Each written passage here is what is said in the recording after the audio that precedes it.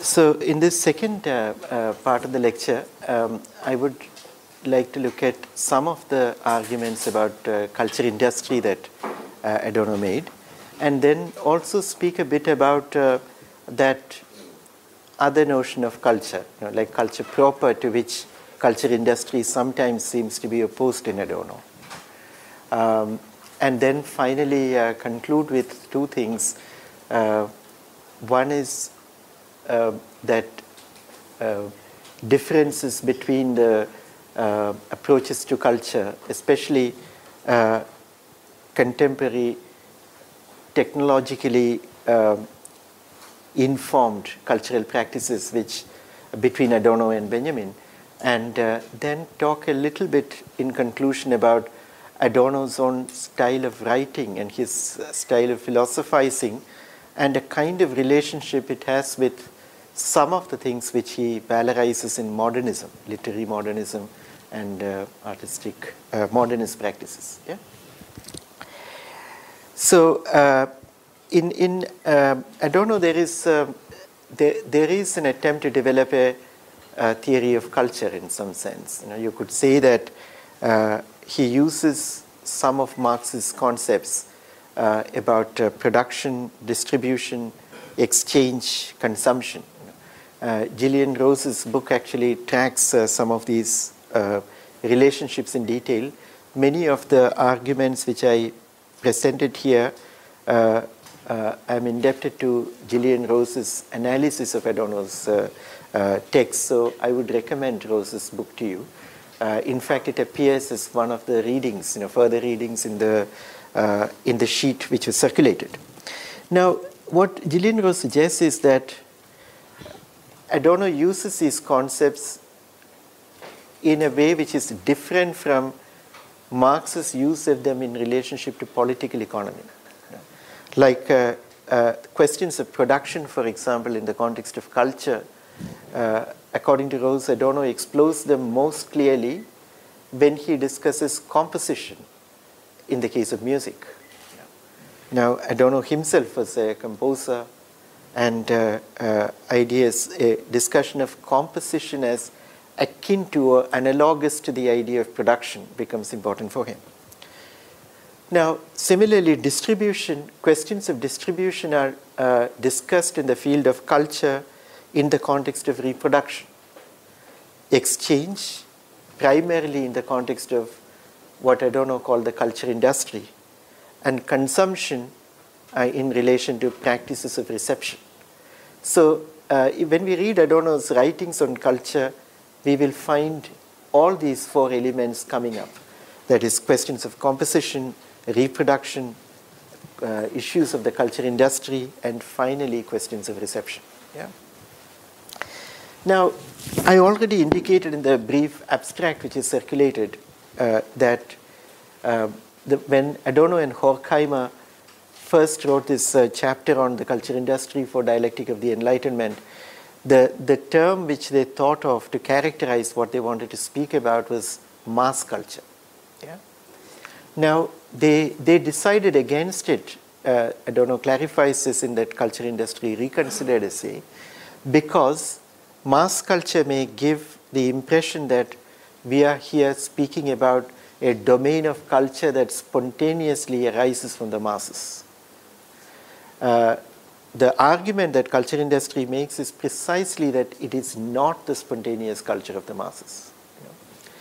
Rather, it is a culture, a frame of culture, a frame of cultural practices which is managed from above and which kind of incorporates the masses as if they were appendices to a machinery. Now this idea is important, that it is not mass culture in the sense in which the masses become the agent of culture or the subject of cultural practices. Rather, it is mass culture in the sense of a culture which is dispensed to the masses, which interpellates them as subjects into that. So it is here that the point I made earlier about questions of schematism, etc., become important. You remember that argument about Kant and the way in which experience itself becomes possible because of a certain schema which we have. Here, the schema itself is what culture industry seems to provide for the encounter with cultural artifacts. Yeah. Now, some of Adorno's questions have a contemporary salience because we know that cultural studies over the last 3-4 decades have actually tried to take popular culture and cultures of consumption seriously. And insofar as culture studies has been able to make a kind of intellectual intervention in the study of popular culture, it is in seeing popular culture as a positivity rather than as a negativity. In the sense that popular culture seems to, the culture studies has tried to specify that popular culture seems to have its own kind of particular domain with its own regulations, conditions of production, etc., which cannot be explained away in terms of a logic which is outside the domain of popular culture, be it that of elite culture or be it that of manipulation. Now, in that sense, you could say that quite a bit of cultural studies is in some kind of tension with Adorno's critique of the culture industry. Now, we shall, of course, if there is time, we shall, of course, revisit this issue. At the same time, cultural studies involves a critique of popular culture as well, not in the name of elite culture, but in terms of the kinds of subjectivities it generates, the kind of cultural practices it puts forward, etc. So there, it also has a point of convergence, or at least conversation with some of the points that Adorno is making. So in that sense, you could say that Adorno's arguments about culture industry are they both anticipate what later on comes up as cultural studies, but they also are in some sense of tension with some of the more radical claims which culture studies has been able to make in the study of popular culture. Now, you know that when British cultural studies began, the Birmingham School and the early writings of cultural studies, one of the issues which led to the kind of studies which they undertook was to inquire into the disappearance of solidarities among the British working class. And so how did these solidarities disintegrate and disappear? And then, in order to have an account of that, you needed to look at the cultural practices. So again, the account of the positivity of cultural practices arose there in response to a question which was diagnostic in relationship to a negative phenomenon, that is the erosion of solidarities and the absence of something. Yeah?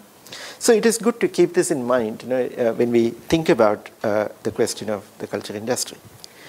Now, the culture industry is, as I mentioned earlier, it's really analogous to the domain of exchange. So at the heart of the argument that Adorno and Horkheimer made is the argument that it is determined by the principle of the realization of cultural products as value. That is, they are commodities, their realization is in the realization of value. Yeah?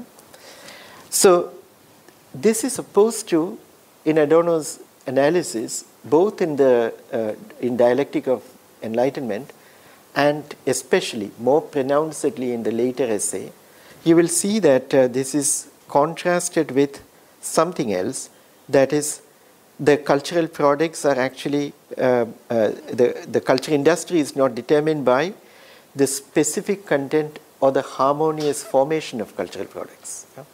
So this is the alternative or different idea of culture with which culture industry is contrasted. That is, culture as a domain which is determined by the status of cultural products in terms of their specific content or in terms of their harmonious formation. Yeah? So behind this, of course, there are certain aesthetic assumptions which become more clear when we actually look at Adorno's own writings on literature and his writings on music and things of that kind. Now, it's easy to dismiss this as a kind of traditional aesthetic obsession. That is, you are actually designating as culture industry something which does not work with the old-style aesthetic assumptions of harmony and content and things of that kind. To correct that, we actually need to look at Adorno's own writings on literature, music, and things of that kind, where there is a very strong argument against assessing works of art or explaining works of art in terms of their content. Their historicality is not to be found in terms of content. This is the point where he engages in serious disagreements with Lukács on the one hand and Brecht on the other, and interestingly Brecht on the other. So that we will come to later on after we go through some of the arguments about the culture industry. So culture industry is not a positive culture of the masses. It integrates consumers from above. So the subjects of culture are essentially consumers of culture. Yeah? And so the masses who are the interpellated subjects of culture, they become an object of calculation.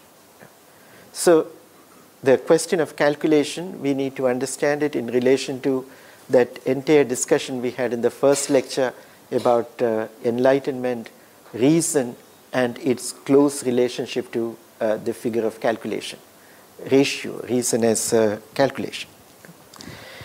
So instead of being shaped by the specific content or harmonious formation of cultural products, the profit motive becomes important. The profit motive is important here. And the profit motive, of course, it's not that profit motive is alien to the domain of culture until the modern period. But in Adorno's argument, profit motive comes to become the organizing principle of culture industry in a way in which it did not in the earlier configurations. Yeah? It's not like a profit motive is something completely new, like it's a fall from innocence of some kind, but it comes to have a formative role or shaping role in terms of which everything else needs to be understood. It is in that sense that exchange, the realization of value, etc. become important. More than that, the profit motive is actually not ashamed of itself. In fact, it kind of establishes itself in terms of an ideology. This ideology in Adorno is that of an ideology of culture as a domain of influencing people, manipulating people, etc., etc. Now, this comes up in our modern idea of public relations, for example. Now, Habermas, for example, in the structural transformation, has a discussion of this, that in our times, politics itself is managed by public relations. He's speaking about Germany in the 1960s, of course, but public relations really becomes that space where opinions can actually be influenced and manipulated. Now, culture has become the paradigm or the template for thinking about public relations. So culture in some sense, this culture industry in some sense, is also a kind of domain where a certain sense of well-being can be manufactured, a certain idea of belonging to the particular political space can be manufactured, etc., etc. So the idea of profit motive, you could say, becomes the model for thinking about the instrumental reason in terms of which the idea of culture needs to be conceived. That is, culture is a particular kind of practice which can actually obtain definite results according to a certain procedure of calculation. That is where the ideology instantiates itself in public relations, things of that kind. Yeah? So for Adorno, these kinds of ideas of the culture industry are deeply status quoist. That is, the domain of culture in culture industry becomes a space which would actually make you happy with the way things are. So its primary aim is actually to make order into a source of happiness. That is, the way things are at the moment into a source of well-being. In other words, you could say that culture is about an incentive which is provided for inhabiting an order which is already given. Yeah? Now, for Adorno, this idea of culture is or culture industry is in contrast with what he otherwise names the proper idea of culture. There, his argument, what he invokes is that culture in general has signified some moment of conflict or distance from the order on all occasions. That is why we see it as a distinctive domain. Like if we see what is in literature and what we see in art as merely a reflection of what exists in the world, then culture will not be able to perform any kind of function which we attribute to it earlier. Its function was actually to have some kind of rupture or distance or dislocation in relationship to things as they are.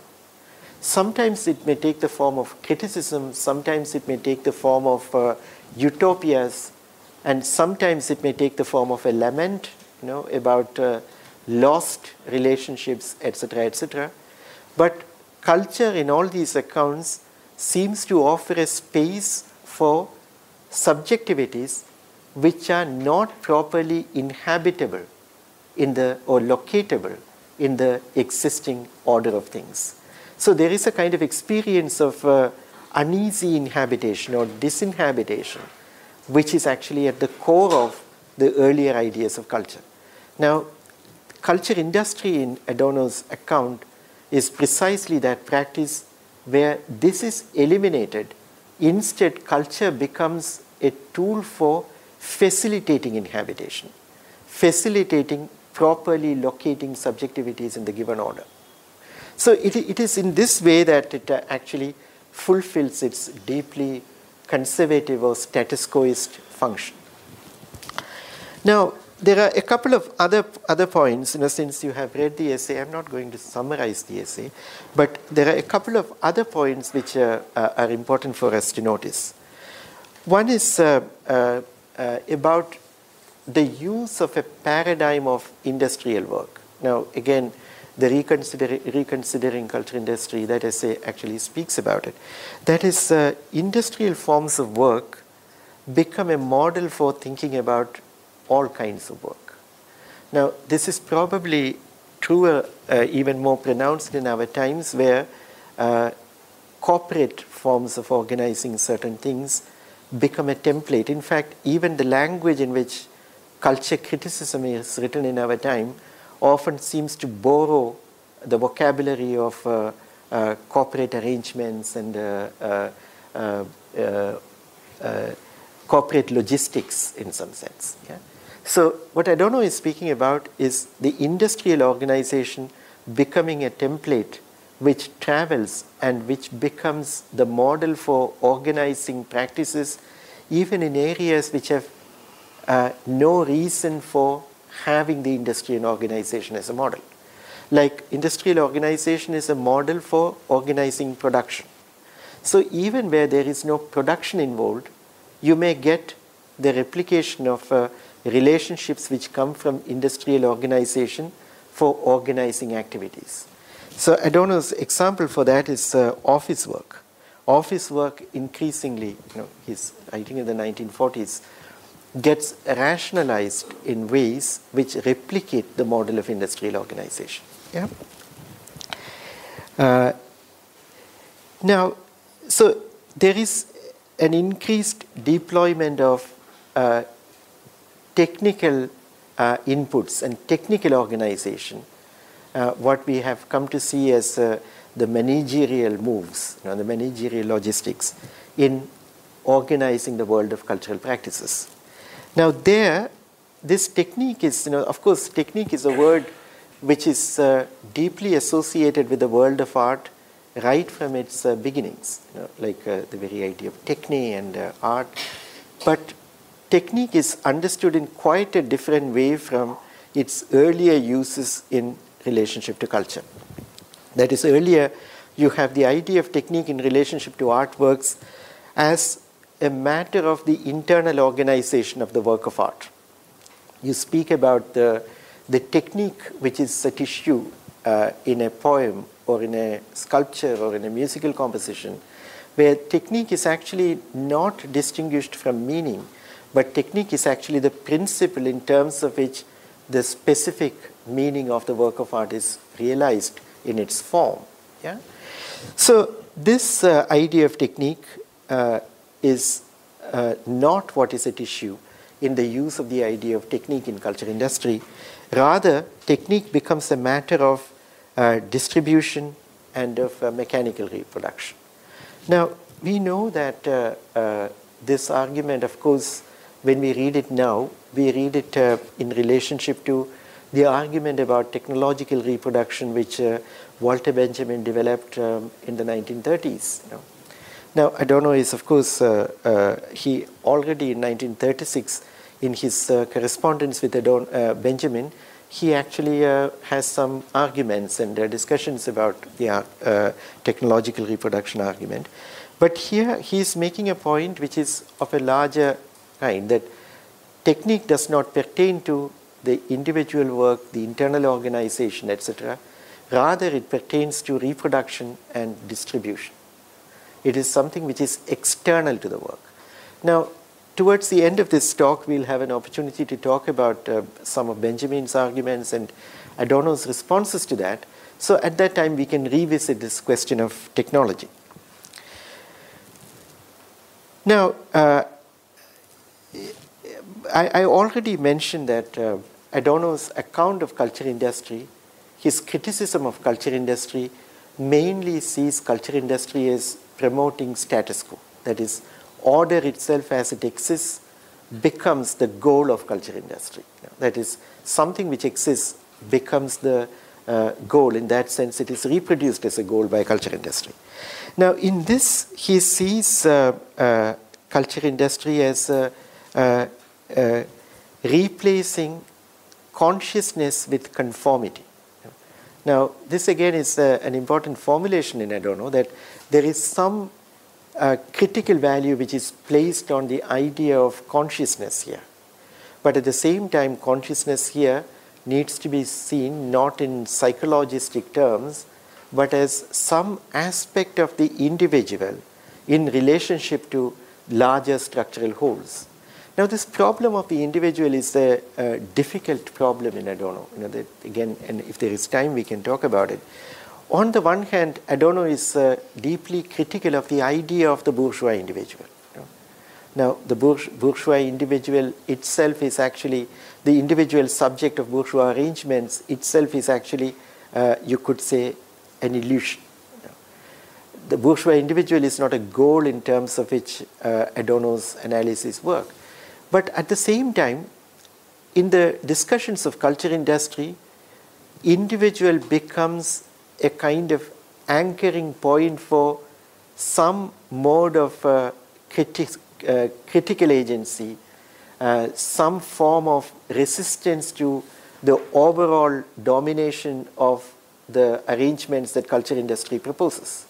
So you have some kind of a positive value or critical value which is assigned to the individual in opposition to massification, because culture industry produces the mass as its model. It works with the mass as the subject of culture. Now, in Benjamin, you have quite a different reading of the mass as the subject of cultural practices. Here, interestingly, the individual comes up time and again as a point of resistance against this kind of massification. So, but this seeming contradiction in Adorno is not seeming, it's actually a contradiction in Adorno, is perfectly in tune with his philosophical method, as I told you. Like, on the one hand, you have the reified categories of thought available to you in your time, but it is in making them work and making them reveal the problematic nature of their connection with the object they are referring to that Adorno's critique seems to work and seems to take it forward.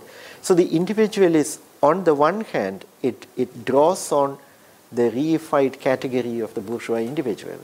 On the other hand, it also tends to make it work in a way which problematizes the relationship which comes with the bourgeois ideology itself. Now, this two-pronged nature of the analysis, two-pronged where the two different dimensions are in some kind of tension with each other, is central to Adorno's method. On the one hand, you have an attempt to describe. It's not as if the theoretical task is given up. There is a repeated attempt to describe, provide an explanation of culture industry, bourgeois society, the current domain of cultural practices. On the other hand, there is also this attempt to unhinge the concepts which we are using in that process and trying to show that these concepts themselves are actually complicit in some kind of reification of thought. So it is that dual movement, or the two different lines of analysis which are intimate and in tension with each other, that we need to recognize. So the individual is an important site of that, I would say. Yeah? So Adorno even goes so far as to say that culture industry actually impedes the development of autonomous individuals who can judge and decide for themselves. Yeah? But this idea of the autonomous individual itself is actually a problem in Adorno. It's not something which you can accept the way in which the liberal aesthetics about the arts speaks about it. Yeah. Now, the conclusion of the analysis offered in Dialectic of Enlightenment as well as in the reconsidered essay is that culture industry is anti-enlightenment. But when we say anti-enlightenment, we should understand that this anti-enlightenment is an inseparable dimension of the enlightenment. That is the thing. That is, culture industry is anti-enlightenment in the sense that enlightenment as progressive technical domination of nature here becomes mass deception, and it is turned into a means of fettering consciousness. That is, enlightenment, as we saw, is liberating.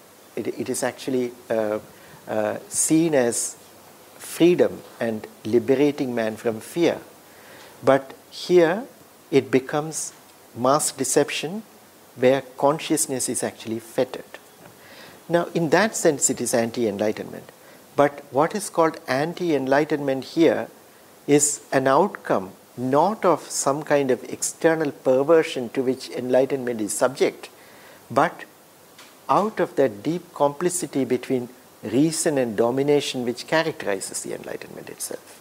So we saw that enlightenment in its kind of fear of the myth, fear of what is other to reason, it actually eliminates the space of myth and space of all these things which are other than reason, like spirit, animism, all these kinds of things.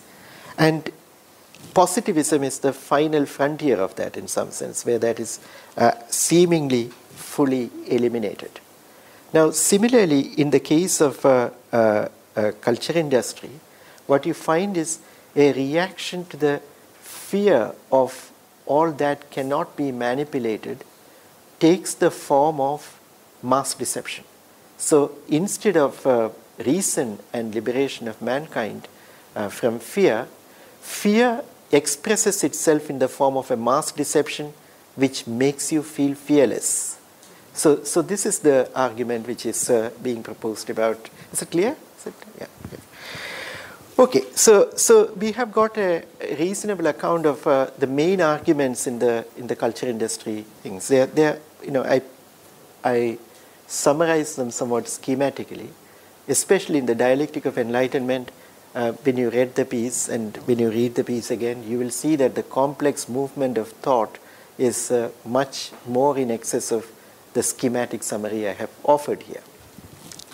Now, this account will not be complete if we do not actually look at what Adorno's criticism of culture industry takes up as a kind of normative moment to compare it with. That is, culture industry is compared with some other notion of culture. But this some other notion of culture, like the idea of the individual, needs to be seen as a problematic category which is caught up between description on the one hand and a critical self-interrogation or demolition on the other. So what is that idea of culture? This comes up in Adorno's writings on music, literature, etc. And Gillian Rose correctly points out that in music was of special importance to Adorno for thinking about questions of production or composition, because in music you cannot really speak about a representational content. And now this is very central to Adorno's arguments about literature, and you could say that in that sense music offers him a very important, a very useful template for thinking about cultural forms. That is, you do not have a representational content to speak about. Like this can be contrasted with the kind of literary criticism that was dominant in the Marxist tradition, where you have an account of content as a category, a content which you separate from form.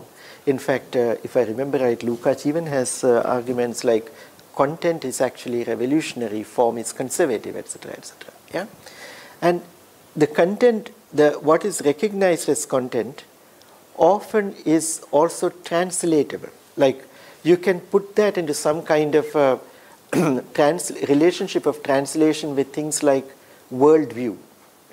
So you say that this novel has a particular content, it tells a particular story, and we are familiar with it. This has still continued to be the even if it is disguised by a lot of formal sophistry, this has continued to be the main form in which we make political and moral criticism of literary works. So we isolate some kind of content and we say that a certain kind of character or certain type is presented in a bad way, or some type is excluded, etc., etc. From this, we translate that absence into a worldview, and that worldview is criticized in its own right. The criticism of the worldview, you could say, does not really need art to make that critique. Like the critique of bourgeois ideology does not need the novels of Balzac to make the point. So in Lukács, that is an important issue. Now, music makes this difficult, which is why music was particularly important for Adorno. Now, this doesn't mean that music has no relationship to society or history. But the relationship that a musical work possesses with society needs to be found in the way in which the form itself is shaped. Now, the word form is actually in a way inadequate here, because the form is indistinguishable from content here. There is some kind of inscription of the relationship between society and art at the time when the work of art is actually made in the work of art itself. And that relationship is not one of worldview or content. It's a relationship between society and art. That relationship itself is actually manifesting itself in the specificity of form, etc., etc.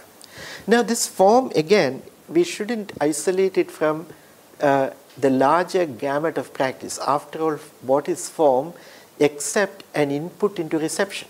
Because a particular form of composition is a particular makes a particular set of demands on reception, let's say. So without an account of those practices of reception, you cannot also understand the form, because the form is not something which exists in a kind of decontextualized gallery of forms. So when we say that in a work of art, the relationship between society and art is inscribed at the level of form, we are speaking about this the kind of aesthetic practice where it is inscribed. And this is different from the idea of content and the idea of a translatable or paraphrasable content which can be understood in terms of worldview. So this is one important point to remember when we talk about the question of Adorno's approach to works of art. Now, the social meaning of a work of art, which is actually this relationship between society and art, may not also be identical to what you call the social function of that work of art. The social function of that work of art may actually change over a period of time. Like a work of art which may have a radical function at a particular point in time may have very different functions at a different point in time. So there are differences or distinctions to be made between the question of social meaning and the question of social function, which once again complicates and sets new tasks for cultural criticism. Yeah? Now, so Adorno's argument, you could say, is that in some sense it tries to address both these dimensions. One is what we call composition or production, and the other is reception, where questions of circulation, distribution, etc. become important. Now, some of Adorno's arguments with Benjamin have their origin in this kind of way of looking at things. Let us very briefly take this question of technological reproducibility, because Adorno has a bit of a discussion of that, not really as an implicit response to Benjamin in the culture industry essays. There, he is arguing against a certain set of arguments which have come up justifying the procedures of culture industry on grounds of efficiency, and in the later essay, even on grounds of democracy.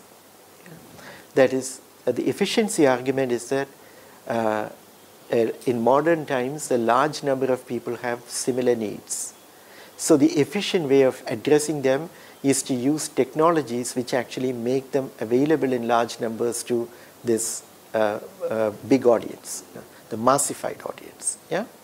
So in other words, here a principle of efficiency justifies the large scale of production which technology assumes here. Yeah? It is not seen as altering the relationship which is involved.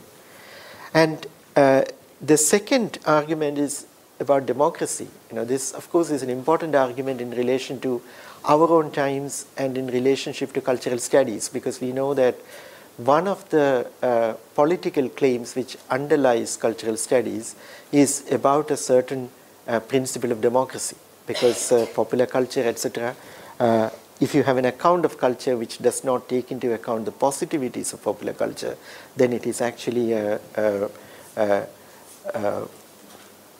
not responding to the democratic claim which is made on culture in our times. Yeah?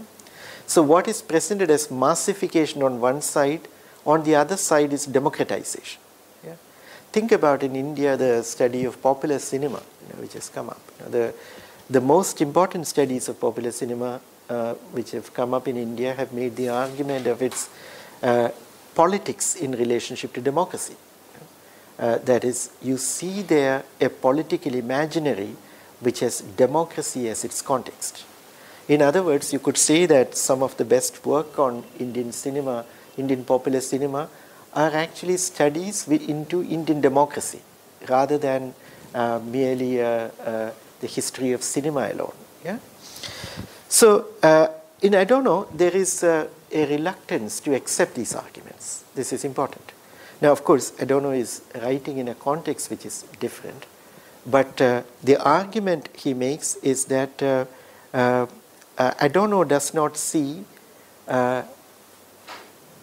any kind of positive construction of mass subjectivities or critical construction of critical mass subjectivities emerging from this technological reproducibility, which makes the same thing available to a large number of people. For Adorno, this is actually a kind of control. That is, a new form of control is created through technological reproduction. It controls what people choose, what they see as a desirable taste. Even the illusion of choice is actually created through technological reproduction. So there is nothing redemptive in technological reproduction as such. Yeah. Now, we know that Benjamin had a very different kind of response to the question of technological reproduction. Now, Amlan has discussed Benjamin with you, and some of these ideas may have come up in the discussion. Like Benjamin's argument about technological reproducibility is made within the context of a set of arguments about what he calls the decay of aura. Yeah? Now, aura itself is understood initially in relationship to the kind of subjectivity created in cult, religious practices and cult. Then you have a kind of that auratic formation travels into spaces which are actually not religious formations, like in museums, for example. And what we call the aesthetics of contemplation in Benjamin is something which is associated with these auratic configurations. Now, Benjamin's main formulation there is that aura is actually a tissue of space and time. It's about an experience of distance which you cannot get closer. However close you may get, there is an unsurpassable dimension of distance which separates you from this quasi-sacred object of the work of art. Yeah? Now, this of course enables a certain mode of apprehension. That mode of apprehension is what Benjamin calls contemplation, yeah? Which allows focused contemplation in front of the desired object. Yeah? What technological reproduction changes, or what it upsets, is precisely this configuration. That is why it is interesting for Benjamin, that the decay of aura is intensified in the moment of technological reproduction. Because technological reproduction is not merely mass multiplication, it is actually a violation of this crucial modality of distance, yeah, that it brings things closer to you. Benjamin's argument is that the masses want to bring things closer to you, closer to them. They do not want to go to Louvre to look at Mona Lisa. They want Mona Lisa in their bedrooms. Yeah. So you have actually the multiple prints make that possible. Yeah. So music, again, comes to you in the form of gramophone records and other kinds of things. So Benjamin's interest is actually in the change which technological reproducibility enables in the relationship with the object in question. Yeah. Now, their auratic relationships are seen as breaking apart, and something else comes up in its place. Yeah. That something else which comes up in its place, Benjamin kind of had different formulations, I think, in the work of art essay to indicate what that is. Now, you get two ideas which have been developed subsequently by other people as well. One is a certain idea of a haptic engagement. That is, instead of looking at an object from a distance, you have an activity of taking hold of the object. Yeah? You remember the very well-known discussion of that metaphor of the magician and the surgeon that he uses to contrast the work of the painter and the cinematographer. So the painter is like the magician in the sense that with maintaining that auratic distance from the object, with a laying of hands, the magician works his authority. The cameraman, on the other hand, is like a surgeon who opens your body up and penetrates into your body to fix things, rearrange things. In fact, it's a beautiful passage, and my memory is bad, so I don't remember it well. So there are all kinds of interesting fine tunings in that formulation, that the distance, the auratic distance of the magician is momentarily annulled by a moment of touch, and the penetration of the body performed by the surgeon is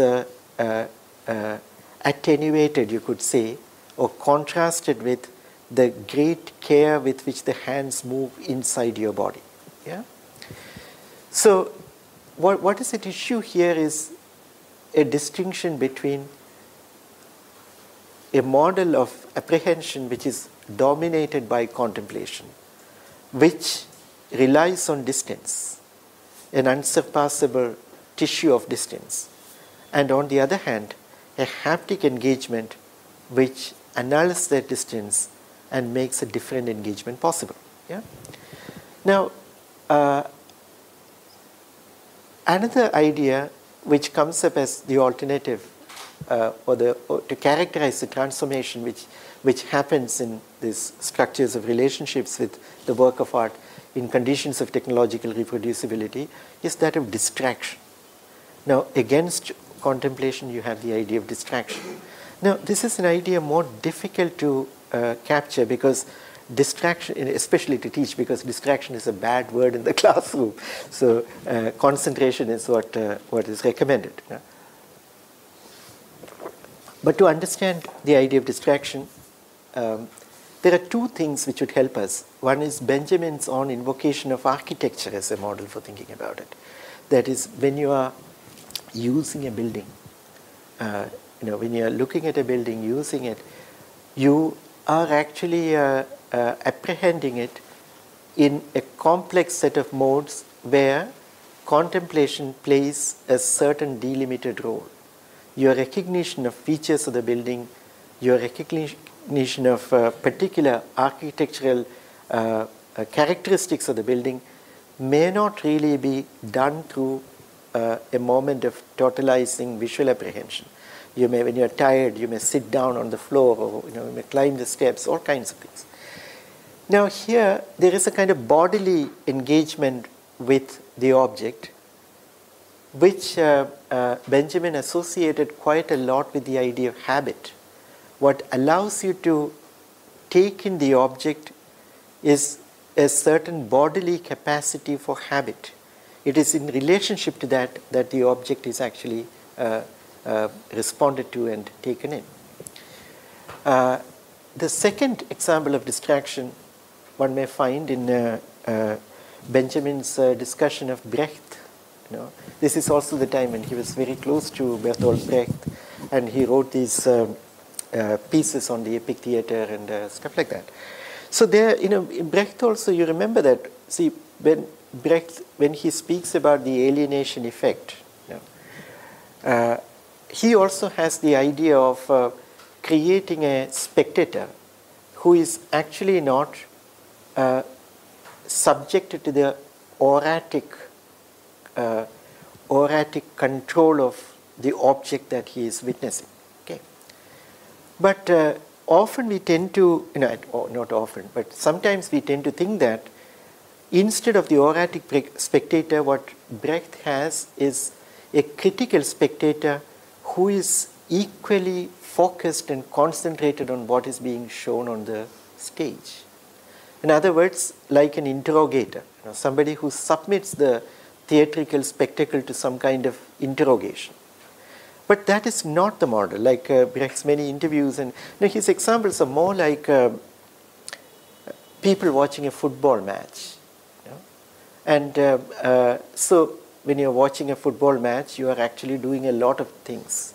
You are talking about other things, you are eating, and you may be asking people who are standing in front of you to sit down, and you are also making comments on what is happening on the in the football field, in the playground. We know from our experience of cricket in the country that all spectators of cricket has expert advice on field placement, on bowling changes. Everybody has advice for the captain, the batsman. So everybody is an expert. This is the important thing to understand. And this expertise is exercised in a state of distraction. You could say that this expertise is produced in a state of distraction. Here there are some kind of relationships with democracy, which we could talk about. The idea of the expert here is actually quite of a different kind. And it is certainly not an expert in terms of a knowledge which is attained through training in some kind of proper way, so to say. Rather, it is an expertise which is accumulated in a way which is closer to habit, things which are accumulated in a state of distraction, etc., etc. Yeah? So to understand Benjamin's ideas about what technological reproducibility was making possible in relationship to the decay of aura needs to be understood in terms of this contemplation in opposition to distraction on the one hand, and some kind of idea of a haptic which is again placed in some distinction with distance. Yeah? Now these things come up in Benjamin's writings on the epic theatre. Like he says that the proscenium stage is replaced by a political platform. Now, at one level it looks like what is at issue there is that political instruction or political arguments can be made from the stage which violates the fictional illusion of the story being performed on the stage. But something becomes a political platform only if the relationships are actually changed. If we think about the stage as becoming a political platform, we should think of the playhouse itself as a political meeting. In a political meeting, what happens is a debate. What happens is the conflicts of points of view, etc., etc. So Howard Hegel, in one of his early writings, he spoke about the effect of the epic theatre as meant, in Benjamin's argument, as meant to indicate a differentiation of the audience. The audience which is kept as a unity by the auratic impact of the theatrical spectacle here becomes differentiated into a political entity. It becomes differentiated precisely because of the different political points of view that the use of the stage as a political platform can give rise to. So there you can see both these ideas coming together. No, in the sense the model of political debate there is not that of experts in politics debating it, but rather people who have a claim to politics by virtue of their conscious and unconscious participation in political life. So in that sense, there is a relationship to the idea of distraction. And at the same time, there is also a clear relationship to the idea of taking hold, or the idea of the haptic. Now, these are some of the, this is merely an indication of some of Benjamin's ideas which come up in relationship to technological reproducibility. Now, Adorno argues in relationship to some of Benjamin's claims that he argues that auratic works are not always non-radical. Like you can have auratic works which work by aura, also performing new kinds of functions or critical functions. It is not that all critical art needs to be in a kind of Brechtian mode. This is one point which he makes. In other words, the radical possibilities of art are not limited to technological reproduction and the new relationships which they seem to have augured. Yeah? Now, the second point which he makes is that even, forget about aura, but even within the larger framework of autonomous art, there are works of art which actually make very strong claims of the autonomy of art, but which can still perform a radical function in relationship to aesthetic practices and which can be completely against the dominant norms. And his own comments on Schoenberg's music, for example, is an instance of this. And it is also the case that some of his readings of the modernist writers, like Kafka, for instance, and Beckett, both these are moving in this kind of direction. That is, it is not merely the non-oratic work which has the prerogative of being radical in changing perceptual relationships. You can actually have works which still work within the framework of the aesthetic, so to say, autonomy of art, which can still challenge this. And this is the point he makes. Now, Gillian Rose makes this important point that Adorno's account of technological reproducibility, we may not be able to fully understand it if we do not see that he is rigorously maintaining a distinction which comes from Marx's own analysis of political economy between the forces of production and the relations of production. Now, this is something which I'm sure is familiar to all of you.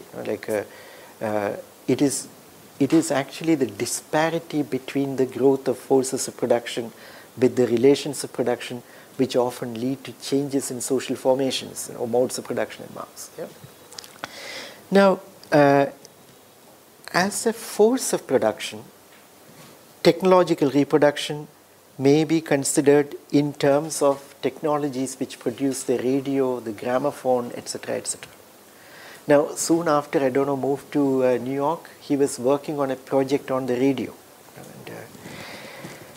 But as a matter of, on the side of relations of production, he would argue that technological reproducibility creates a new mode of distribution which presupposes dominant modes of production and exchange in society. So, separating these two things or making a distinction between these two things, on the one hand, you can say that technological reproducibility enables the appearance of certain new modes of address, certain new modes of existence of works of art. But on the other hand, we also need to see it as a mode of distribution which can work within existing frameworks of exchange and or dominant frameworks of exchange in terms of the market. Now, it is here that there is actually a little bit of a missed encounter in the reading of Benjamin here, because Benjamin is also suggesting, Benjamin does not really make his analysis in terms of this separation, but he's suggesting that there are new perceptual relationships which are created. And these new perceptual relationships also need to be seen as relations of production. They are not merely a matter which stays outside the economy, which stays outside these two categories which we are speaking about, but the changes in perceptual relations themselves may actually be taken into account. And that's not something which Adorno really explores. The reason for this is again something, one possible reason for this is that unlike Benjamin, who thinks about the question of technology in terms of a history of the human sensorium, in Adorno, the basic grid is focused on the question of consciousness and the question of reason. It is reason's self-entrapment which he is interested in criticizing and exploring. The question of the sensorium remains not sufficiently encountered in Adorno's writing. As I'm saying it, I feel that that may not be true, but it's not very clear to me how how the idea of the sensorium really comes up in Adorno. How there is a specific encounter with that question. That remains that limits the kind of responses that Adorno gives to Benjamin on many occasions. Yeah. Now, about very quickly, we need to also speak about Adorno's own kind of literary criticism, and here especially the debates which happened in the 1920s and the 30s about realism and modernism. Now, I suggested, I already mentioned that, I'll take another 5 minutes or so. And so I already suggested that in Lukács, there was this, Lukács, as you know, was very unhappy with what he called the realism of our times, that's contemporary realism. And he felt that people like Kafka, get trapped in the depiction of the world in which they live, rather than produce a totality. Now we know that Lukács' basic grid about thinking about fiction, thinking about literature, really is based on the high period of bourgeois realism, where you have an account of Balzac, for instance, or Stendhal, that there is a production of totality which is accomplished. This is not dependent on the artist's intention, but the work of art produces a totality of the world from which it emerges. Now, this totality is possible, as you know, in Lukács, because of a certain idea, a certain kind of feature which he called the type. Now, the type is not really the stereotype in the way in which we use it ordinarily, in our discussions now. The type is actually a fusion of the particular and the universal. It is not by sacrificing the particularity that it attains its universality. It is by permeating the particularity with the universal. The particularity becomes legible on account of its universality. So characters in realist novels, they are not individuals who are absolutely trapped in their specificity, but their specificity itself becomes intelligible in terms of the larger typifications which they raise. Now, Émile Zola, for example, failed this test of Lukács. So naturalism for Lukács is actually being trapped in this domain of particulars which are not sufficiently integrated into the totality. And a lot of modernist writing, Lukács felt, actually inherited the tradition of naturalism. So like Joyce's Ulysses, for instance, and in Kafka, you have an inability to see the totality and an inability to locate the particular situations that you are representing as effects of that totality. So you may have actually the world of isolation, the world of fear, the world of angst, but you are unable to create a fictional machinery where they appear connected with a larger totality, which would allow us to make sense of them as effects of other kinds of relationships. And he felt that Thomas Mann accomplished this. And Thomas Mann himself seems to have been a bit embarrassed by this compliment because Thomas Mann's own kind of uses of technique, he often says, was playful, etc. So there is an ironic valorization of irony in Thomas Mann's understanding of his own craft. Now, Adorno is extremely critical of this set of arguments of Lukács. In fact, it's a contrast with Lukács which initially clarifies to us Adorno's emphasis on not extracting some kind of paraphrasable meaning from the work of art, or some kind of thematic. When I say paraphrasable meaning, I'm actually putting it probably too crudely. It's not like Lukács wanted a paraphrasable content, but there is a thematic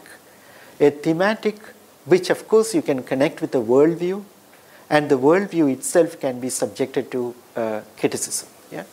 Now, you have in Adorno a criticism of this procedure altogether. In opposition to that, what you actually find in Adorno is something akin to the procedure he developed in his reading of music.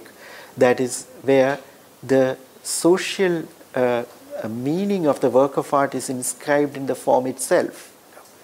So, like in Kafka, for instance, you have an absolute subjectivity that appears as a response to the reification of the world. This absolute subjectivity itself is the inscription. the inscription of the social meaning of the work of art.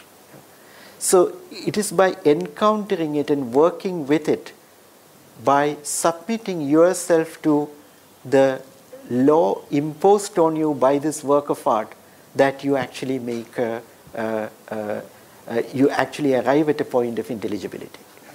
So this idea is it involves a kind of engagement with, on your part, with the reification of the world, because the work of art, its absolute subjectivity, is a way of responding to that.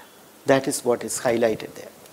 Now, in his criticism of Brecht, Adorno seems to make the argument that Brecht sometimes abolishes, in his critique of theatrical illusion, sometimes he presents a picture of the world as available to you. That is, the truth of the world is available to you. So it can be didactically given to you. In the political address, like this is like a bourgeois marriage pretends to be such and such. It is exposed in the production. Then, in that exposure, there is the impression given that the truth of this is available to you. Now, in Adorno's argument, that truth which is made easily available to you in Brecht is also an illusion. So there is no difficulty of relationship there. That Adorno finds a problem. Now, it is in Beckett where the crisis in meaning becomes the determinant of form and all that the work of art is, that Adorno found a kind of response to this. Now, he has written something on endgame, and as I mentioned, aesthetic theory was meant to be dedicated to Beckett. So it's very interesting that it is in Beckett, who was actually at the opposite end of some kind of revolutionary art in any thematic sense, that you find Adorno finding a work of art which actually performs the difficult function of a work of art. That is, the difficult function is actually to instantiate the difficulty of meaning. That is actually what allows you to have some kind of critical relationship with reification, not in terms of a thematic, but in terms of an aesthetic. Aesthetic in the sense of, in terms of demanding a certain perceptual encounter with the fictional machinery itself. Yeah. So this brings me to the last point. Here again, I owe my what I have to say to Gillian Rose's discussion of this in the beginning of her work. See, Adorno has an important essay called Essay as Form. Yeah, I think it appears in Notes on Literature. The one of the two volumes has it. So, as I mentioned to you, Adorno was interested in the essay because it also allows a form of writing which is the opposite of systematic writing. That is, something which allows you to improvise with forms and thereby guard yourself against petrification into the comfort of what appears as systematic thinking. Now, these arguments we need to understand in relationship to Adorno's skepticism about clarity, skepticism about the self-assured clarity with which things are laid out, and the stability of the concept, the unproblematic nature of the concept itself may actually be a form of distortion. You remember that earlier I mentioned that mythical residue of language and the need to work with that. There again the argument was of a similar kind. So here Adorno often favors the renunciation of linearity, and he speaks about his work as being presented in paratactic fashion, where they need to be apprehended as a cluster, a constellation is the word he uses. And so it is, the idea emerges in this apprehension of the parts by the reader.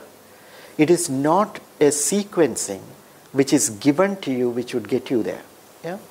So this makes the reading of Adorno particularly difficult, and the teaching of Adorno's text particularly difficult, because they go against the very methodology of the pedagogic practices that we encourage in the university. Yeah? So I think the important moment of realization of this writing is probably to be found in Minima Moralia. These fragmentary essays he wrote, which is the subtitle of the book was Reflections from a Damaged Life, or Reflections from a Damaged Life. Yeah? Reflections from Damaged Life. Yeah? So there you will find an attempt to do philosophy or do the critical exercise of reason, which does not rely on the scaffolding or the comforts of first principles and systematic thinking. Yeah?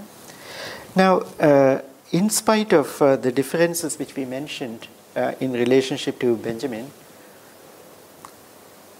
was also a practitioner of a non-systematic enunciation of philosophical thinking. And in some of his writing, he was also a great practitioner of the essay. And Benjamin's own account of his conceptual procedures in the correspondence with Adorno takes the form of, invokes not a constellation but a monad. That's the image he uses. A philological procedure which is submitted to a historical construction, the baselines of which are located in contemporary experience. This produces the monad, he says. In both these, you will see an attempt to move away from the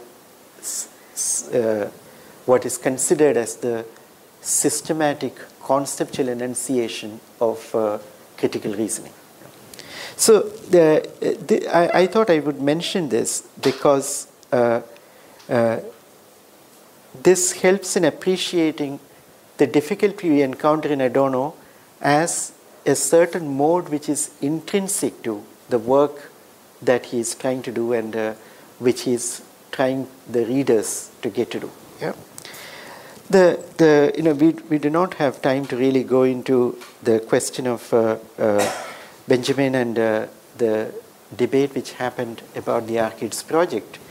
But earlier there was that question of advertisement which came up. So I would like to probably conclude with that.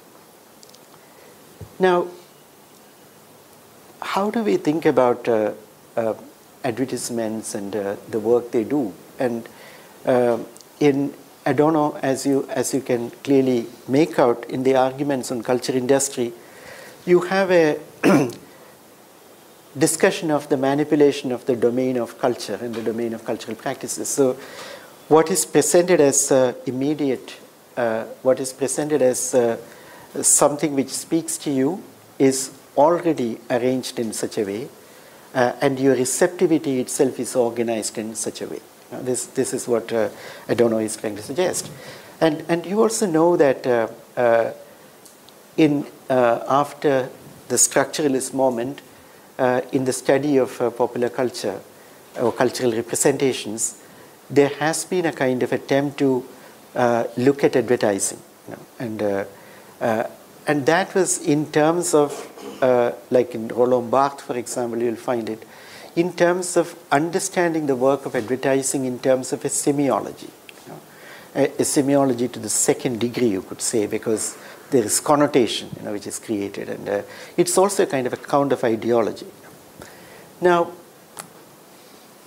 of course, Barthes is extremely sensitive to the non-verbal dimensions of images, and like the idea of abundance, for instance, so happiness, so things like that, which are produced by a particular configuration of images. But it's important that these model privileges a certain kind of signified with which they can be related. That is, they are like, for example, the Algerian soldier saluting the French flag, At one level, it's a sensory particularity of that image. At another level, in its sensory particularity, it also produces an idea, produces a signified. Yeah? Now, the kind of things which we actually mentioned in relation to Benjamin would suggest to you that the work of advertisement need to be probably understood in terms of the work it does with the human sensorium. You know, like the kind of point he made when he said, not what the neon light says, neon sign says, but the reflected pool of red on the asphalt.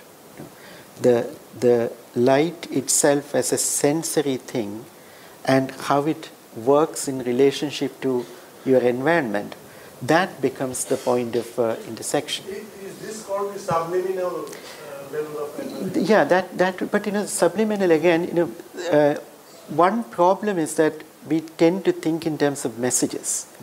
What message is the advertisement trying to give you? This is the way. So that is basically the model of representation, meaning, etc., etc.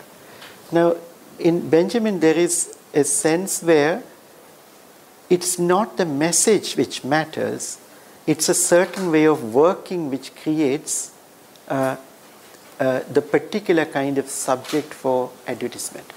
And that is a subject of sensory experience, it's a subject of perceptual relationship, etc., etc. Now,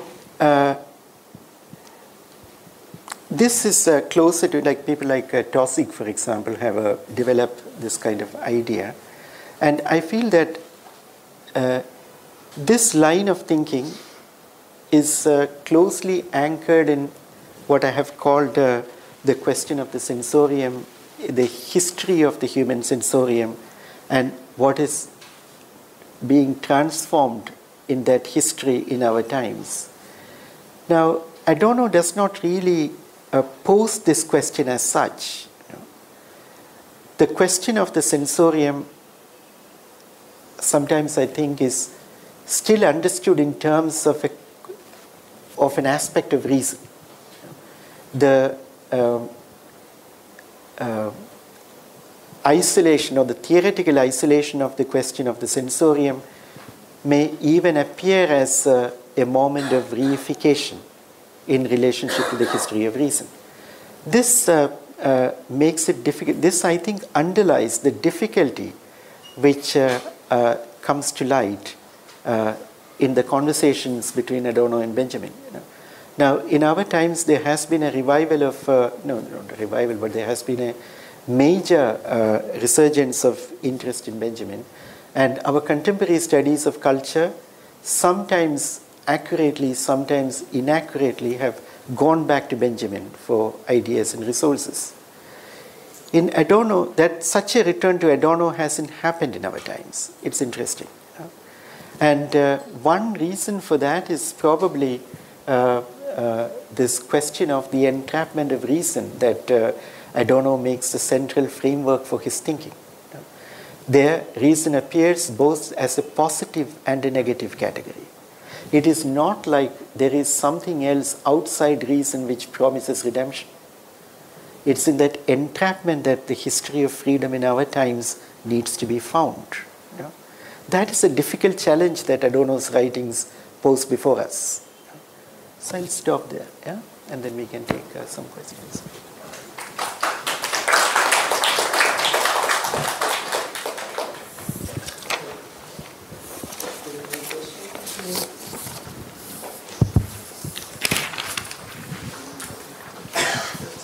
Udaya, it's not so much a question as a kind of point that I was thinking while you were in the last section of your talk. Yeah.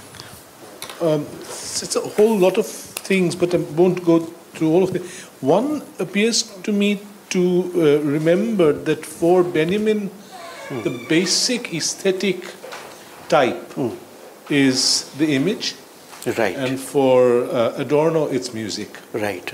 And I think that causes a major, as it were, difference in the way that they talk about about aesthetic appearance and even aura. aura also appears differently in these two cases.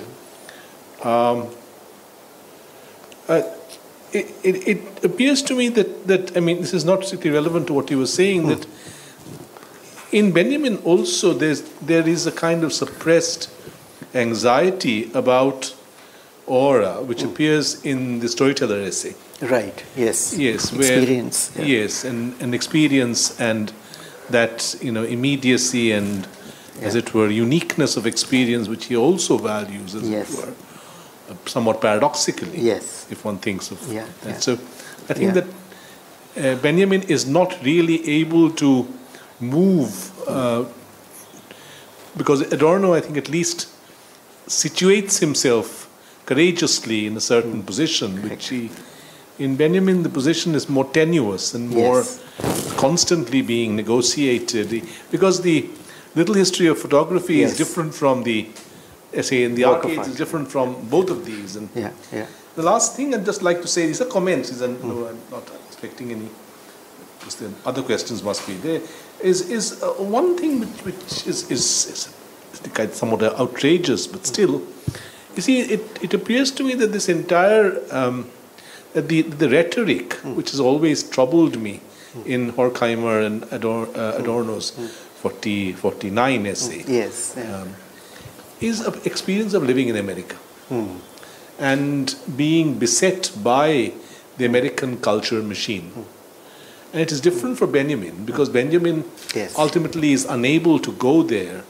And Benjamin is living in the attenuated cultural world, in the world of where the negotiation or the circulation of culture is far more attenuated because of the lack of the pressure of monopoly capital in wartime Europe. And on the other hand, it's America, where the film industry, I mean, you think of the examples that Adorno considered as largely examples from the film industry. Hollywood. Thank you, Amlan. All these three are very, very, very important and insightful points.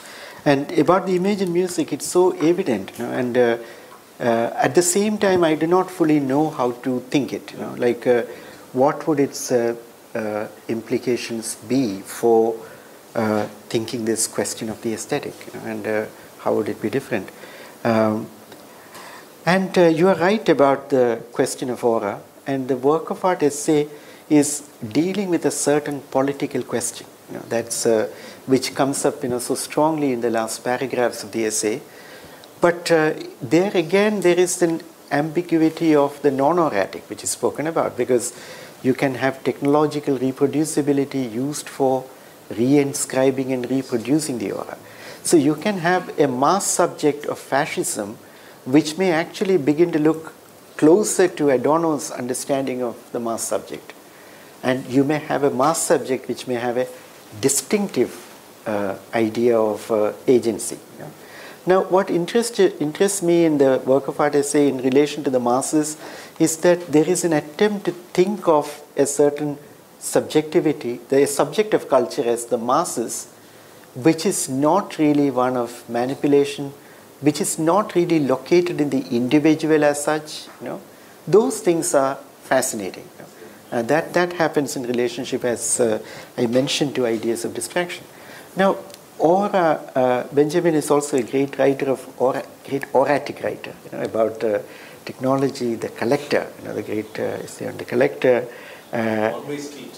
One-way street, the entire one-way street is that, And so it's not like an argument which wants you to hate auratic experience. It is an argument about the decay of aura, which you could say that the storyteller is again about the disappearance of experience, the unavailability of experience. And what at our times, or in our times, is actually the consequence of it for thinking about art. This is really the question which comes up. And the last point you made, that was about America. Yeah, America. You're right.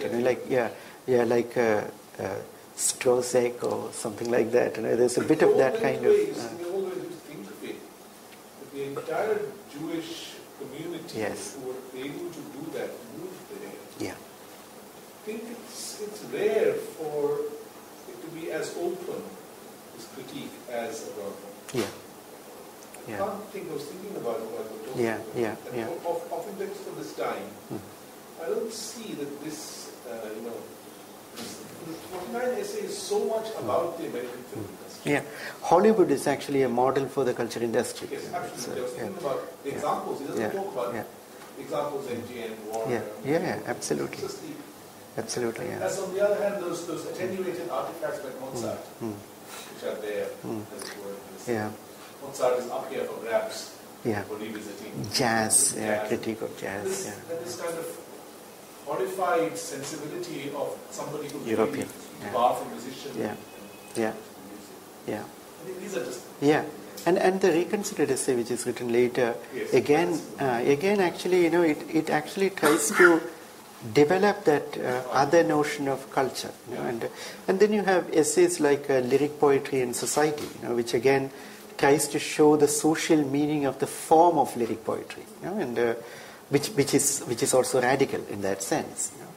So, but you're right. The presence of Europe and America there would be important.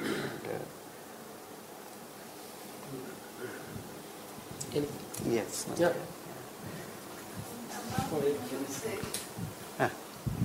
The music was quite a core part of his being. Yes. I mean, I probably didn't grasp it in the lecture so much, but did he actually perform the things he composed? They were played. What was the reaction?